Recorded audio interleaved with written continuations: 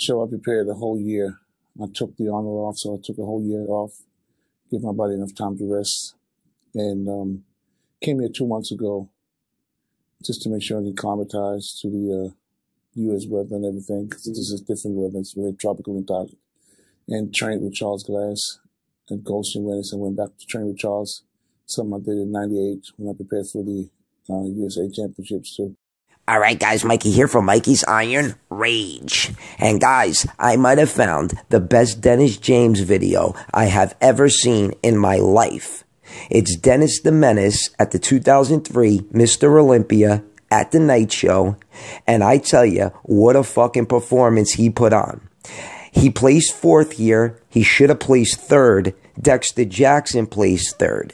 But if Dennis came into prejudging looking like this and then came into the night show even better, Dennis would have beat Dexter Jackson because nobody was beating Ronnie Coleman or Jay Cutler in 2003. But look at the back development on Dennis James, guys. Look at the rear double bicep. It's unbelievable. His rear lat spread is up there with some of the best rear lat spreads I've ever seen. It comes very wide on top, and then as you come down the back, it gets very tapered. Look at it. That's what you call a perfect fucking V-taper.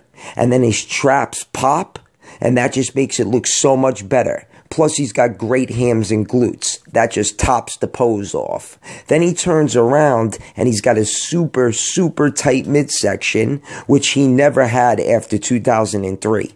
Because after 2003, he tried to get way too big because he's 5'8", 258 pounds here, 255, somewhere around there.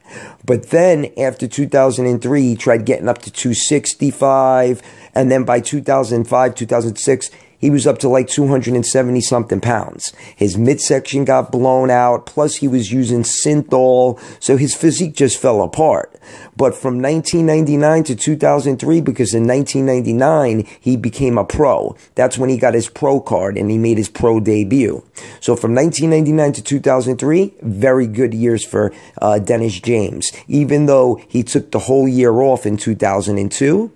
But I think that did him, wonders, because look at what he looks like. I mean, he took the year off in 2002 and then came back in 2003 and looked like this. I mean, look at this physique, guys. I mean, this is up there with some of the best physiques I've ever seen, like I said earlier on in the video. And he should have really beat Dexter Jackson for 3rd place. Now, if you guys think about it, take Ronnie Coleman and Jay Cutler out of the equation, and you could really say Dennis the Menace placed 2nd, because nobody was beating Jay Cutler and nobody was beating Ronnie Coleman at 286 pounds ripped on stage. Jay Cutler, 265 pounds ripped on stage.